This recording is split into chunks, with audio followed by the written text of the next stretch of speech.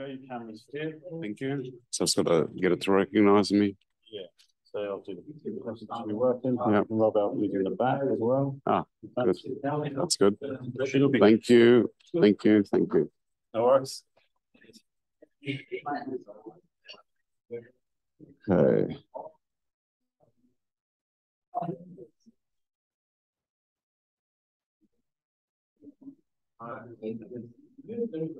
Oh.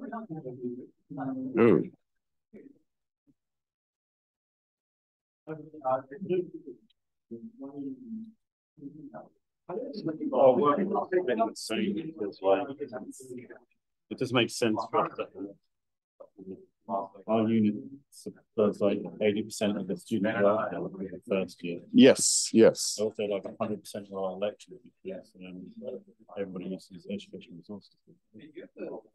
We still have the same amount of them, and our team just slightly over the higher year research guides. So you guys need people? Yeah. Because we've got an executive today. Yeah. And have you talked to Peter or?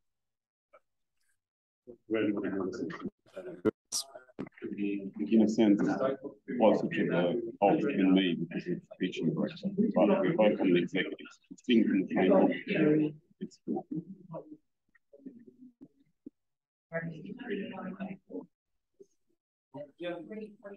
Good. Thank you very much. Okay, microphone is on. Everything is good. Yeah.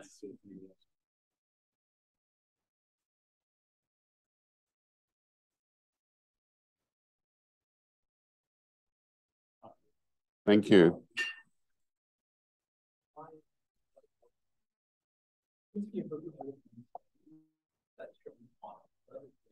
Okay, let's go. Today I want to get onto the whole idea of a heat engine and push towards Carnot's theorem, which I'm not going to make. First, I want to finish off stuff from magnetic systems. So magnetic systems are unfortunately complicated, but as you'll see, they get us some fun toy systems that are useful. So from last lecture,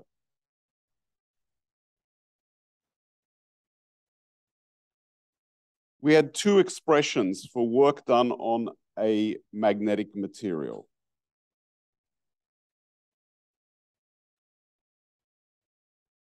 On, just to keep it confusing, magnetic material.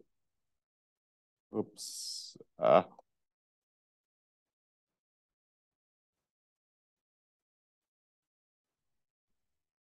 And it all depends on how you define the energy.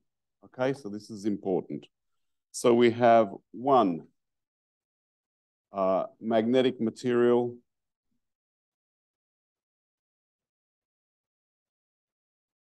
plus mutual field. And in this case, we get the work on system is equal to VB/dm. And the second one we got was just magnetic material only.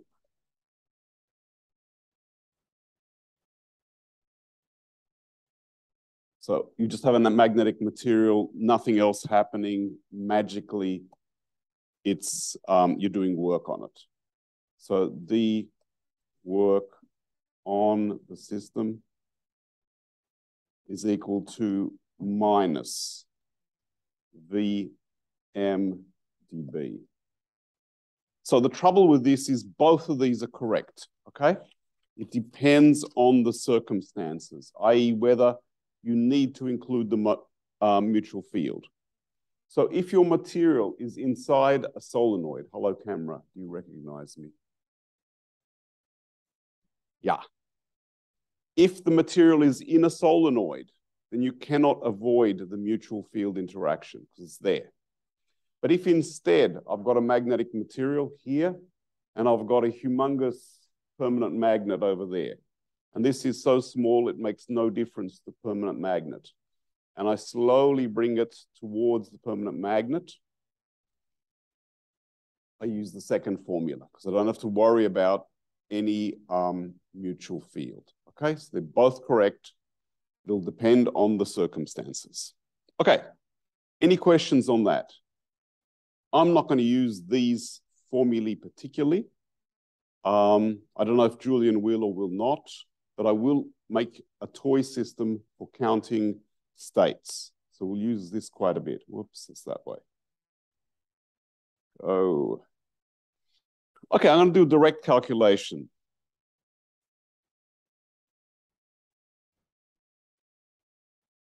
Calculation of self-energy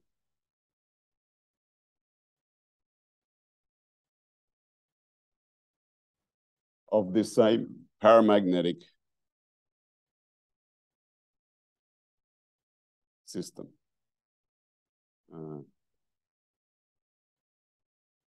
Okay, do a direct calculation. So what I have is a potential energy of magnetic moment, mu. Okay, my little tiny magnet. So if I have that, the energy,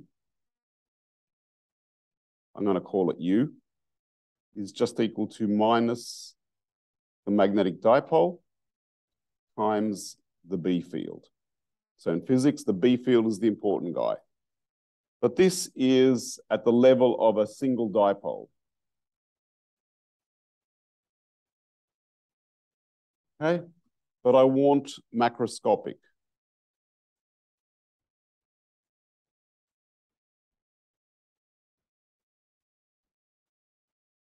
So macroscopically, I can write that energy dagger is same as U dagger. And the component coming from these dipoles is just going to be given by minus V big M dot B. So, and I can also write that as minus big and curly M B. So what do I have here? I've got where? Big curly M equals my total magnetic moment.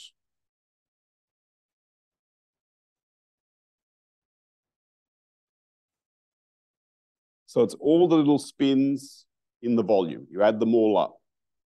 And so this is explicitly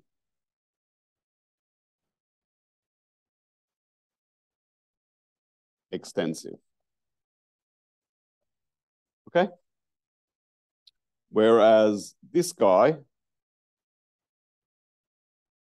M is equal to magnetic moment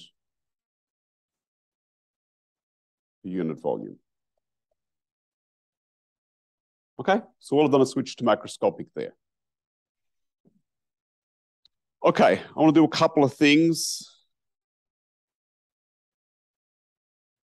I've got an example in the notes. I think I'm going to leave it for you guys to look at yourselves and talk to the tutor if it's problematic. So example.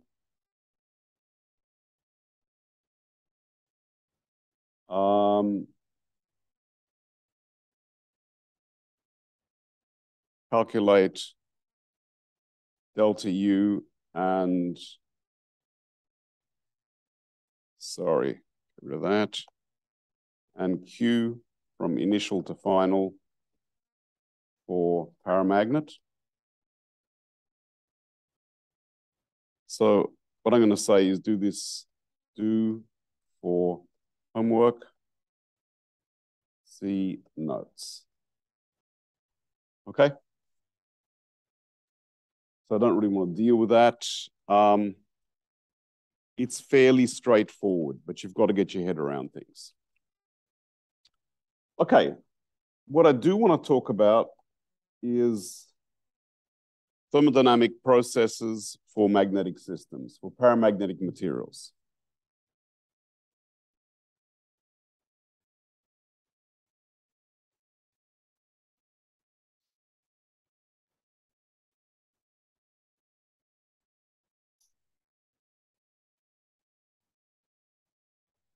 Okay. Oh, what are you doing?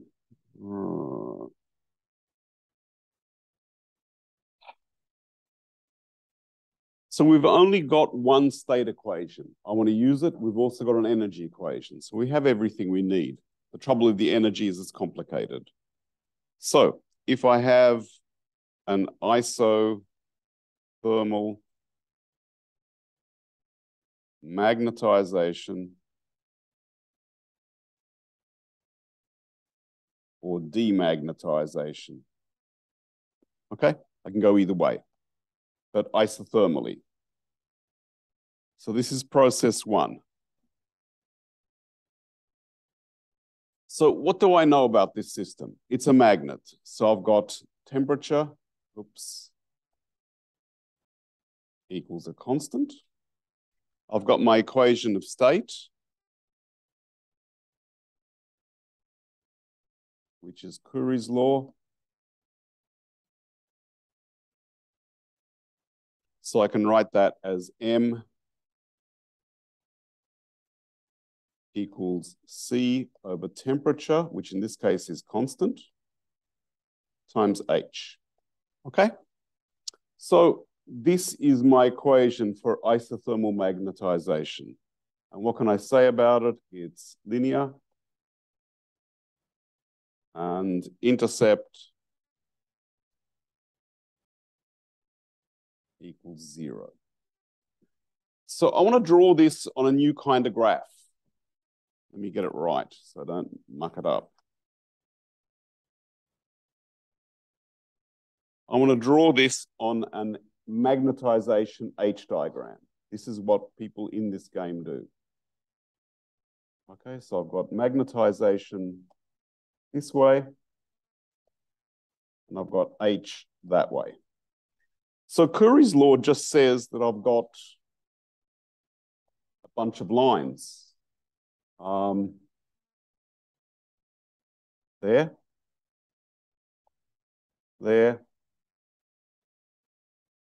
and there. Okay. Which one is the hot one? These are isotherms. Which one? Bottom one. Okay, so this is T goes up. Increases. And these are isotherms. Okay, so different system. So I've got low T, medium T, and hot. Okay, they're going down. That's weird. So straight away, this is different from an ideal gas. The next game I play. So temperature is connected to magnetism. Well, I guess we kind of knew that. So the next one is 2. Magnetic heating / cooling at constant H. Okay, again, if you're an experimental magnetism person, you control H. You don't control B, because that's the knob you have to turn your electromagnet up or down. So we're at constant H. So I can, again, I've only got that one equation of state. So I say magnetization equals C, H, which is constant, times 1 over temperature. Okay? So this basically is telling me that if I want the temperature to go up, then this corresponds to magnetization going down. Okay, it's an inverse relationship.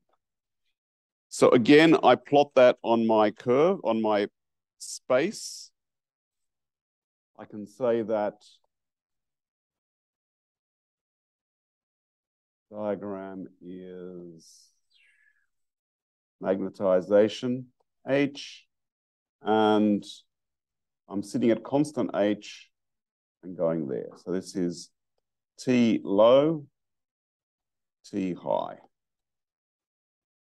Okay, and this is H equals constant. So we can heat and cool. We can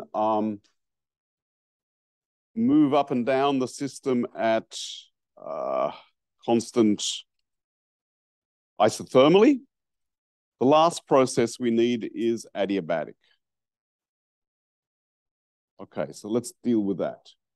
Third process is adiabatic. So number 3, adiabatic magnetization demag. Okay. This is more complicated. So I need to use ideas of thermodynamics to unravel this. So my energy for the magnetic material alone. Isolated mag material. I mean paramag. Okay, so that's all I'm dealing with. So we just had that at the start of this lecture. U dagger is equal to minus V M dot B. Okay, the total magnetization, the volume times the magnetization per unit volume times the B field. So from that, I just get the change in energy is going to be equal to minus mu naught, the volume. And again, I switch to the variables that the experimentalists use, M final, H final, minus magnetization initial, H initial. Nothing special there. Call that 1.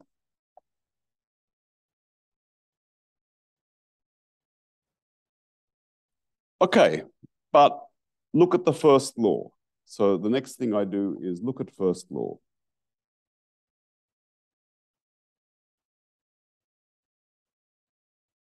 I can write that as du dagger is equal to dq minus the work.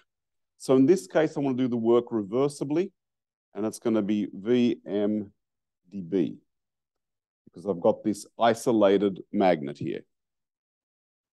Okay, but what am I dealing with? Adiabatic process.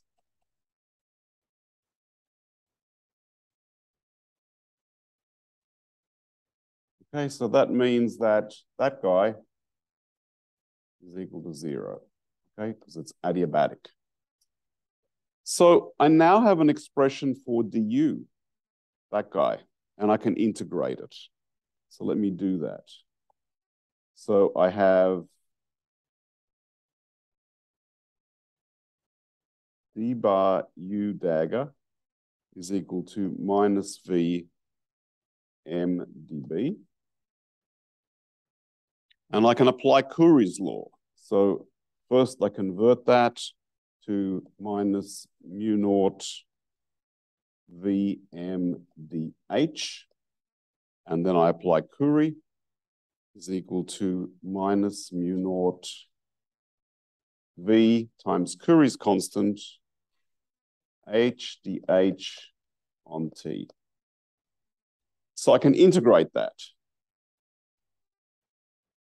Okay, so I'm going to get that the change in the internal energy is minus mu naught Vc integral H initial H final of H dH on T.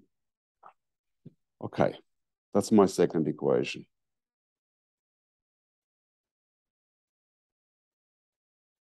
Okay. I've got these two equations. Are they going to give me the same result? What's going to happen if I try and integrate that?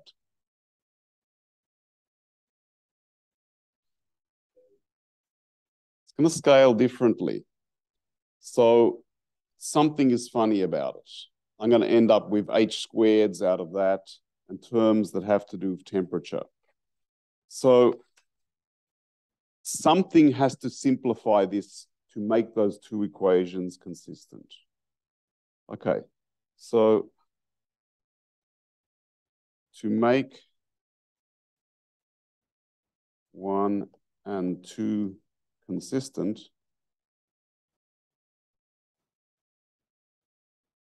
basically what I need is that M is equal to C on HT must be constant.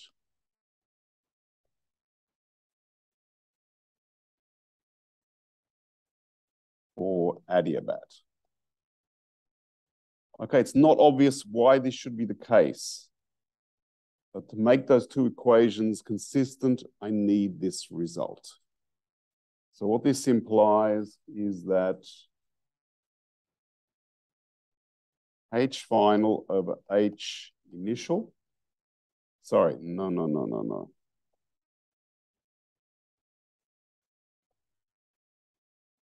Over T final equals H initial over T initial equals M, which is equal to a constant or an adiabat. Okay, that's the important result I want to get from that. That if you've got an adiabatic process, the magnetization is constant. So again, I go back to my diagram. Always draw pictures. I've got H, which I control, M, which I observe, and I want an adiabat. That's my adiabat. Okay. So this guy out here is hot. This guy over here is cold. Okay. Because H divided by T is constant. And it's my constant magnetization. Okay. So we've got three types of processes. We've got isothermal processes. We've got constant H processes. And we've got adiabats. I can then make a cycle. So make a cycle, an MH cycle.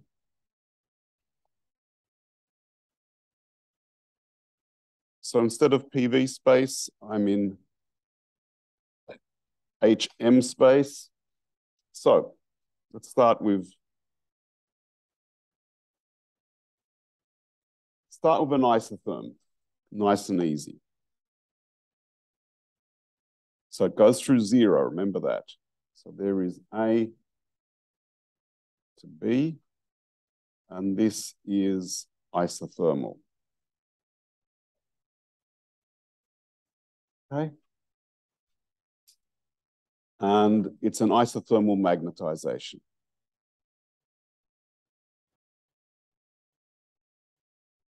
And then I run it through an adiabatic process. Adiabatic demag. They call it demag, but is the magnetization changing? No, okay? That's the language they use. I will use it. Silly, but that's how it is. Physicists, I think, were very confused by magnets for a long time. And as you've probably noticed in your electromagnetism courses, you've probably never covered a bar magnet, okay? Any idea why? Horribly complicated, okay?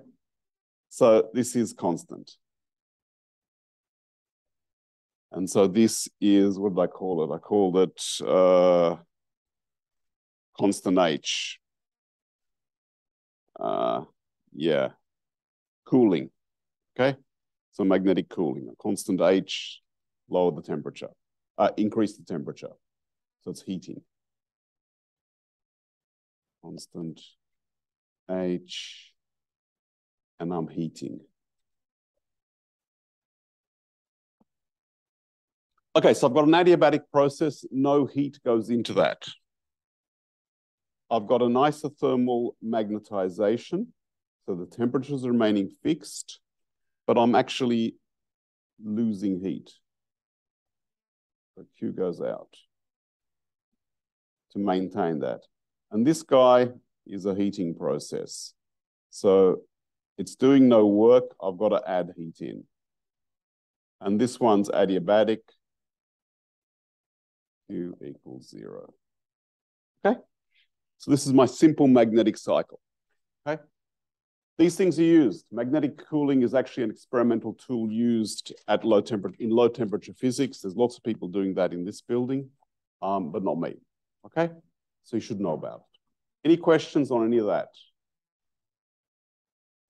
So I'm going to leave the reality of magnets and later come back with my toy system, which is just a spin system, which I understand a lot better because it's simple, it's a toy. So this is lecture 8 proper. So we're still running behind by now only half a lecture. So things are going well. So heat engines.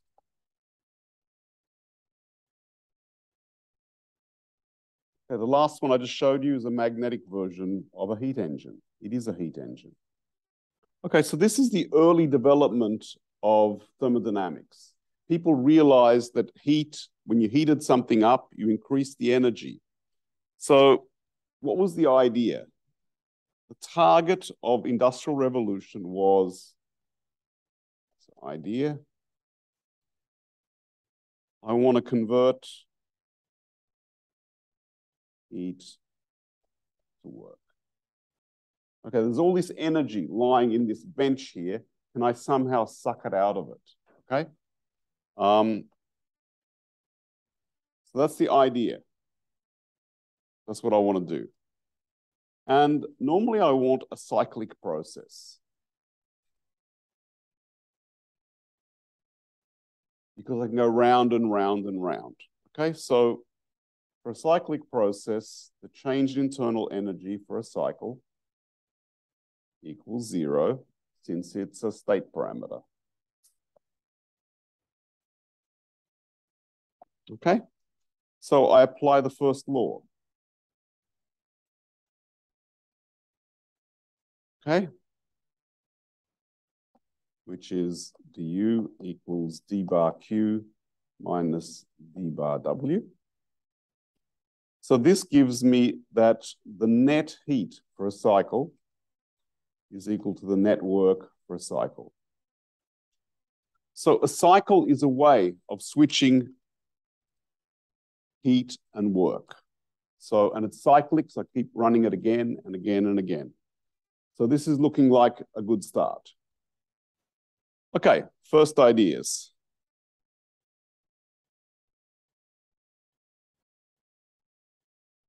Reheat engine.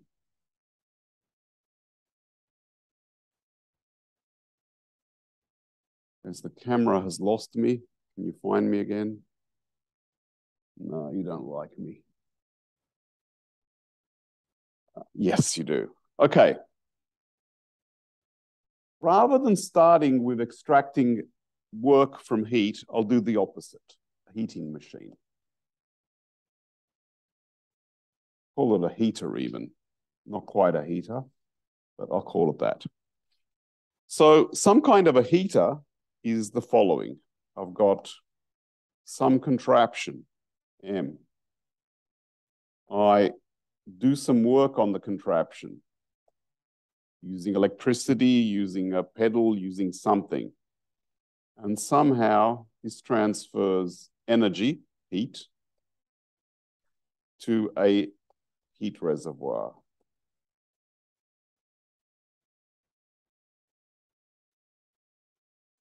Okay, so that looks pretty simple, and this is my heating machine.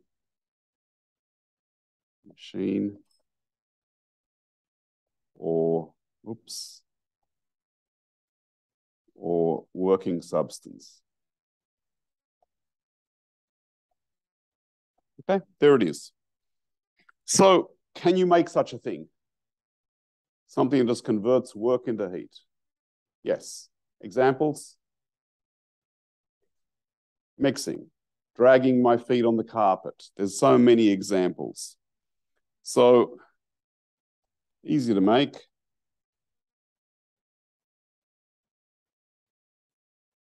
So mixing, dragging feet on carpet, etc. These are simple. And you basically get work converted to heat, okay? No problems with that. First law is happy. Okay, now let's try and turn it around. So example number 2 is machine convert heat to work. Okay. So what I'd really like is T, that's my heat reservoir.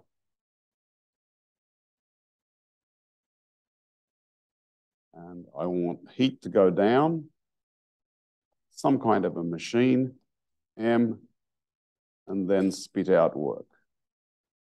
Okay. So first, does not violate the first law. Okay. It's completely happy with the first law.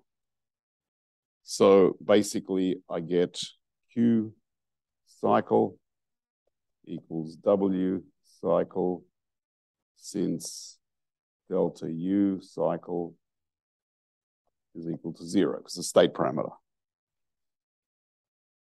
Okay.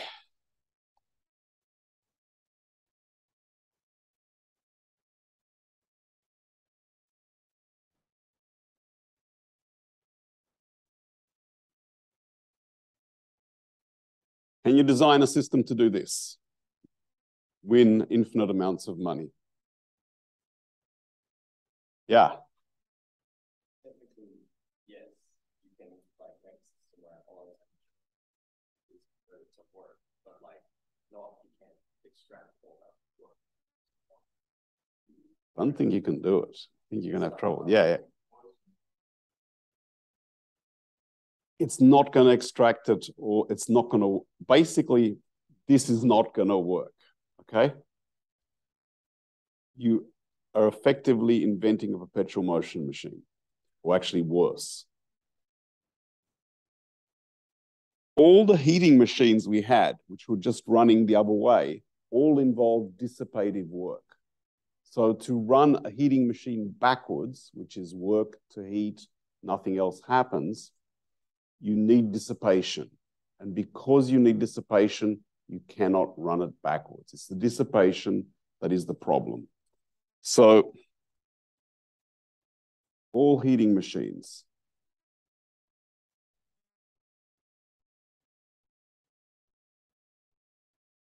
involve dissipation. Okay? Therefore, not reversible. Okay? It's the dissipation that is the trouble. So what we'll get to later is that this violates second law. Later. Okay? Yeah.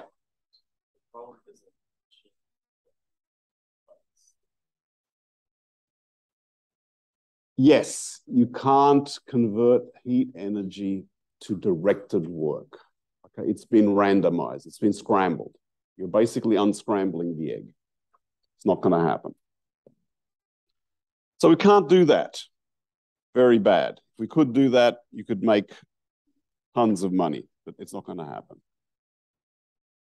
Okay, so you can't make something that's perfect. Search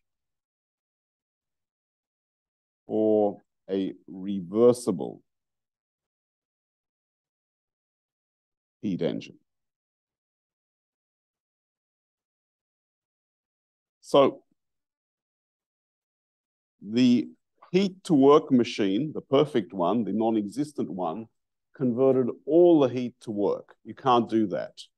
So let's at least try and make it reversible, so it can go forwards and backwards.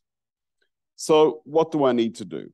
I need to make it a little bit more complicated. I've got a hot bath. I've got a cold bath. And I've got my machine. And I've got heat flowing in. I've got heat flowing out.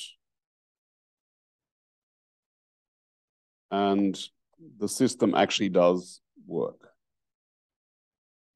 Okay, so this is a hot reservoir and a cold reservoir. Okay, so I've made it more complicated, but you got to try something and see if you can make it work. So I apply first law.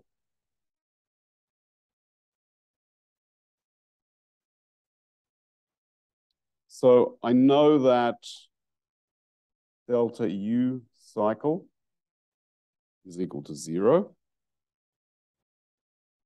So I can therefore get that Q cycle equals W cycle.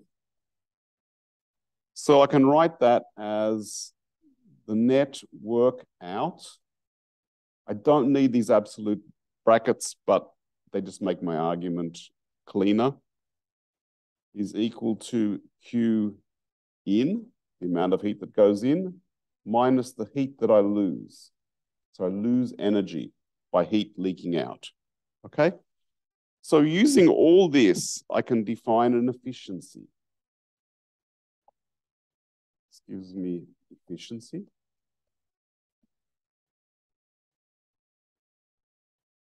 Which is basically efficiency is what do I get and how much does it cost? So what I get is work out. And what it costs is the amount of heat that I input, okay? So if I expand out this, I get that I can write the efficiency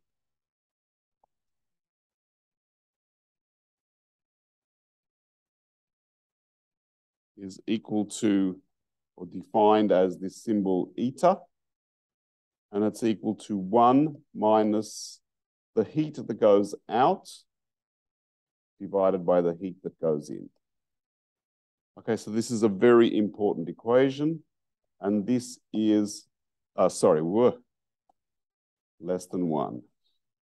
Okay? Okay? So the only way to make this perfectly efficient is if the heat that escapes out of my system is 0. Okay? And as we will see, you can't do that. Any questions on that? Yeah. Wouldn't it be possible if you just made the cold reservoir the next hot reservoir for the next process? You can do that. You'd have to have that bottom bath at absolute 0. Okay, so if the bottom bath, we'll get to it. The heat out has to get to absolute, it has to do with absolute 0. But no, you can't. Cascade is not going to get you there. Okay, so there's some problems. Okay, so we've got this. Let's find the cycle with maximum efficiency, and we're going to use sophisticated methods. Okay, so, whoops. What cycle has max efficiency?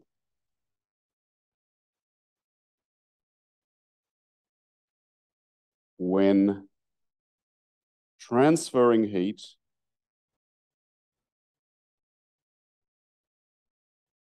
between hot reservoir and a cold reservoir. So I've asked a sophisticated question. It's couched in a lot of things. So I'm saying it's going to be maximally efficient, but it only has 2 reservoirs. Only 2 heat reservoirs. Okay. How am I going to find this?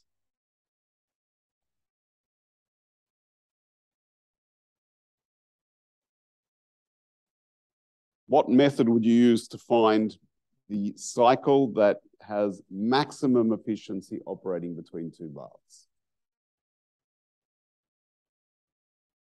Any ideas? You have no tools at all, so what would you do? Guess. Okay. As far as I can tell, the method to discover this was guess. And the guesser was Sadi Carnot. Oops. Around 1824. He made a colossal guess. Okay, let's try the guessing process. See if we can guess as good as Sadi, although we know the answer. You've got 2 heat baths, and you want to transfer heat from those 2 heat baths to your working substance.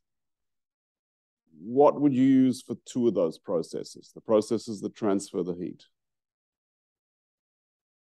You've got a hot bath at temperature hot, a cold bath at temperature cold.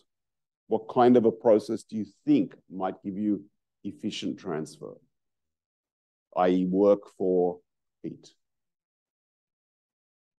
You've only got adiabatic has no heat transfer, so that one's a loser.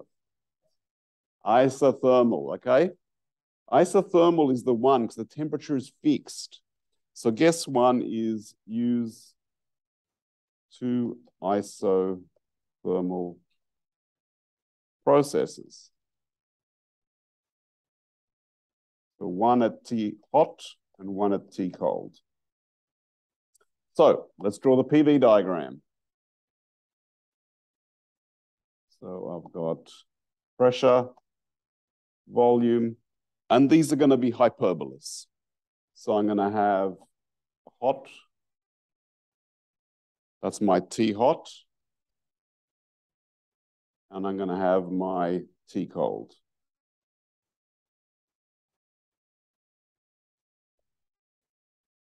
These are my isotherms. Okay, so I'm going to be sucking heat out at T hot, spitting it out at T cold. I need a cycle.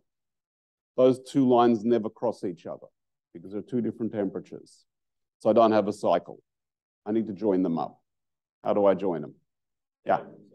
Now use your adiabat because you want no heat loss, okay? So this is why the guess was maybe not such a bad guess. So 2 is join these with adiabats. So isotherms, you get pressure going as 1 on volume. And for an adiabat, you get pressure going as 1 on volume to the gamma. So they're steeper, okay? So my 2 adiabats are going to be, well, this is a terrible drawing. This is not what an adiabat looks like. But they look like this in textbooks, okay?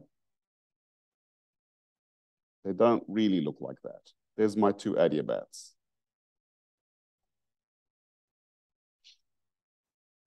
Okay, so I've got my process. So I'm going to go down the slippery dip, converting heat to work. I'm going to slide down this, doing a little bit more work, but no heat involved. I'm going to crank up there, spitting heat out and doing negative work. I'm going to run up there doing negative work. That's my cycle. Okay.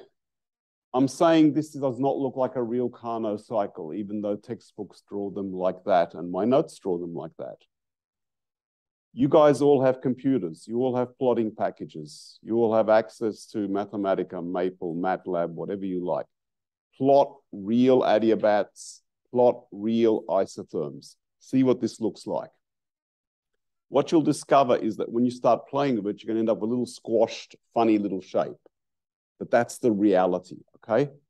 Not this fake stuff, okay? So be careful. I hate cartoons that mislead you. This misleads me, and I've got a big fat square or trapezoidal volume. I don't really have that, okay? So I'd like you all to plot this for yourselves using a package, okay? So this is called the Carnot cycle.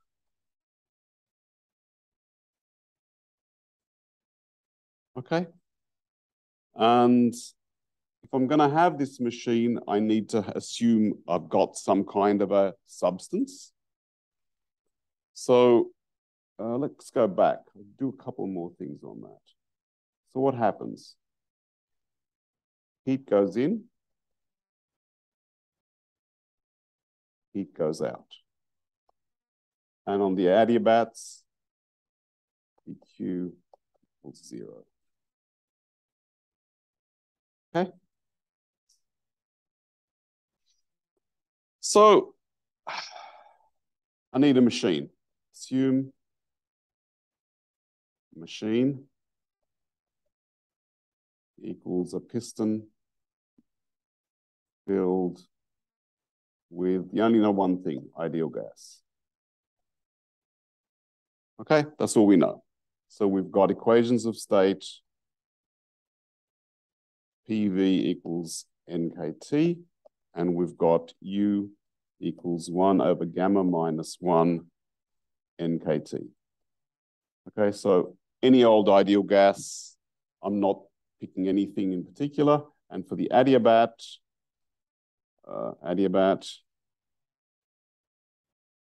I can write that PV gamma equals a constant. That's all I know about my ideal gas. Okay, so I want to calculate efficiency.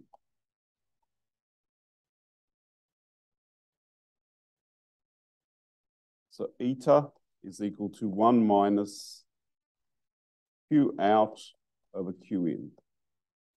Okay, so I need to be able to calculate Q out and Q in. So I need to calculate those two things. So first, Q in. Okay, so it's an isothermal expansion. We've done this before.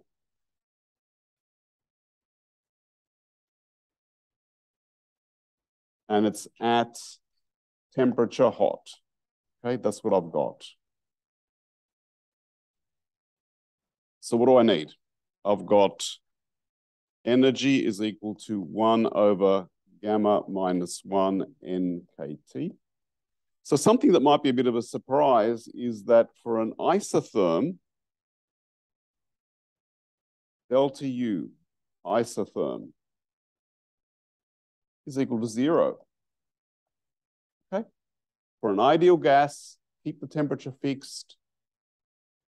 Basically, the energy stays fixed on the isotherm. So this implies that by first law, what I have is that d bar Q, the heat going into my isotherm, has to be equal to PdV because change in energy is 0. So this gives me that Q in is equal to the integral from,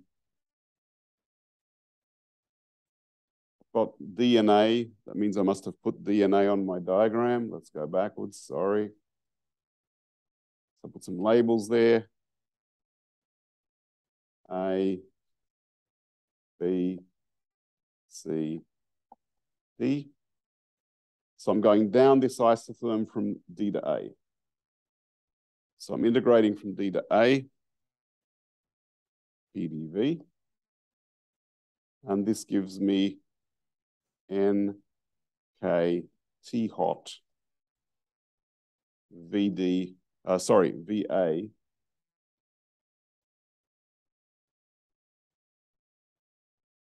over VD. Okay, and that has to be positive. Okay, I know that. Yeah.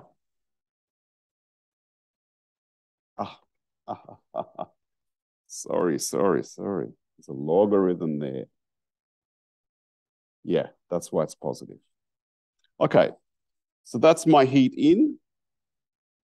Heat out is also on an isotherm. So similarly, Q out is equal to NKT low, logarithm, natural logarithm of VC over VB. And this guy is going to be negative. Okay, so it all makes sense. So I've got heat in, I've got heat out. Calculations are easy. I can get Carnot efficiency.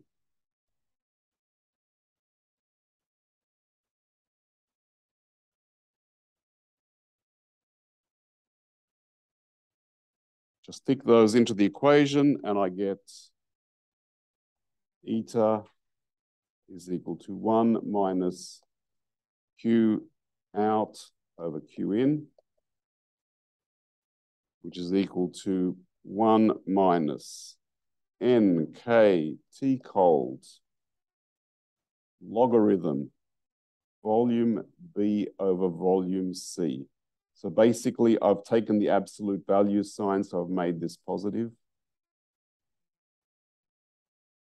because I've got absolute value signs divided by NKT hot logarithm of VA over VD.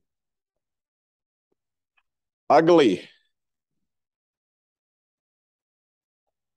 So when you get an ugly equation, try and simplify it.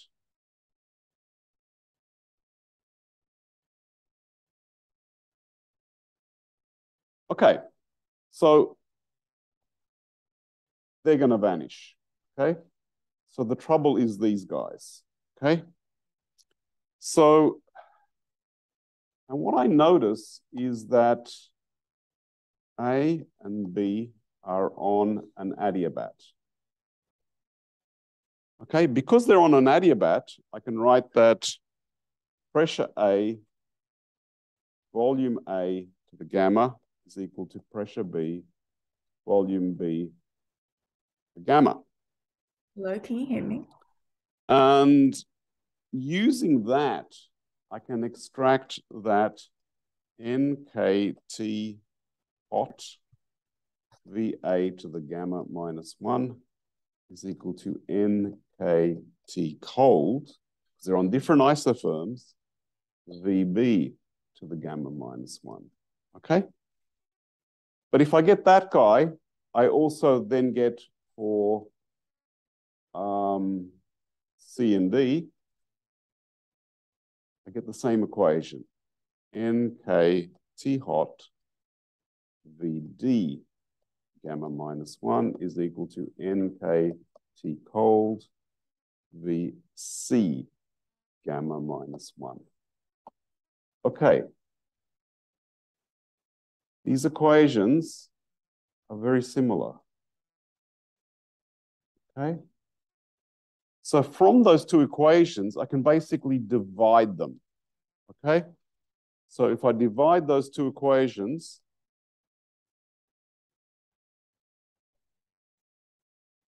and this gives me VA on VD is equal to VB on VC.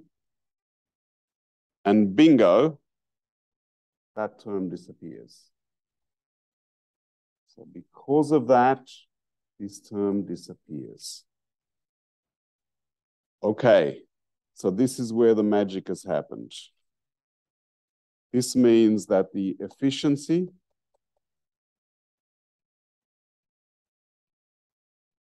for Carnot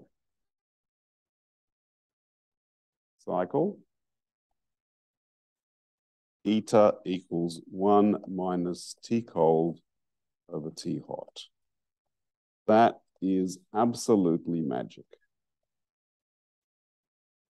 So Carnot cycle, and it's true for ideal gas.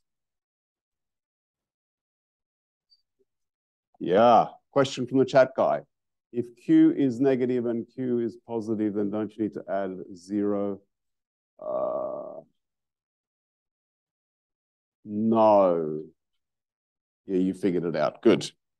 Fine. Yeah.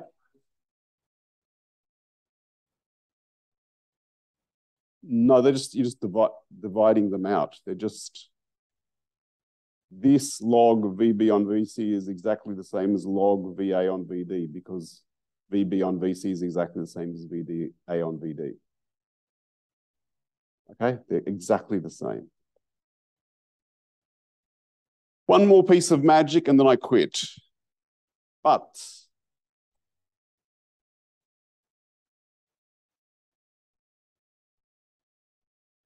Q out over Q in is the same as, whoops,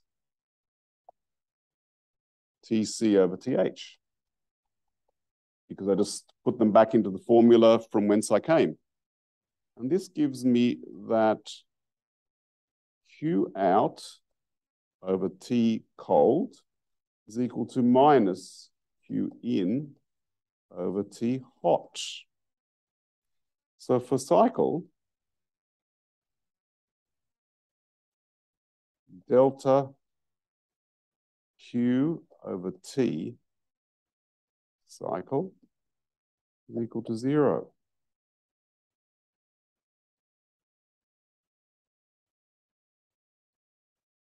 Looks like a state parameter.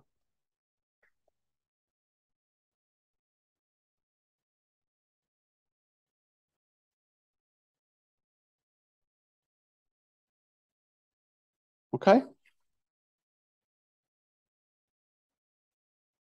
So this Carnot engine, we haven't finished with it yet, but it's got some very magical properties. The efficiency just depends on the temperature of the two baths. And as well as that, I have what looks like a state parameter has magically popped out of the air.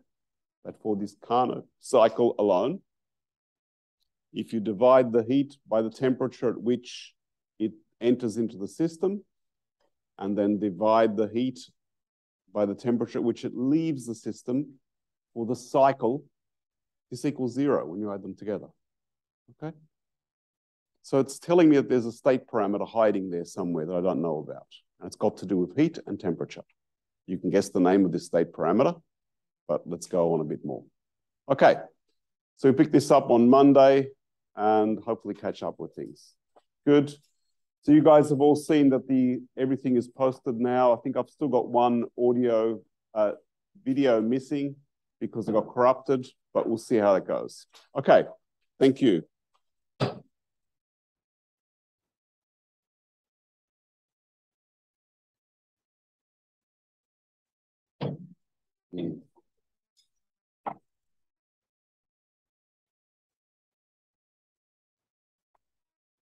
Yeah, let me just do this. Yeah, save myself. Bloody hell. I think I've got an English keyboard again, have I or not? Add to. Yeah.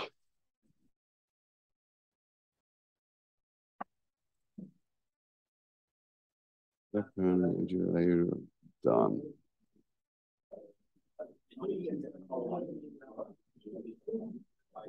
Good.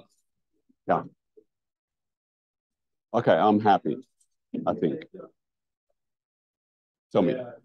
So I just had a question about like the cycle. Yeah. Because up until now, cycles and microversions have felt like they're acting on like one system. Yes. Like here you've got like two heat baths. Yes. the same system? Or are they No, they're two external. They're external. So I've got a heat engine somehow coupled to a heat bath and another heat bath. right? So like adiabatic. okay, so I've called it an ideal gas in a piston.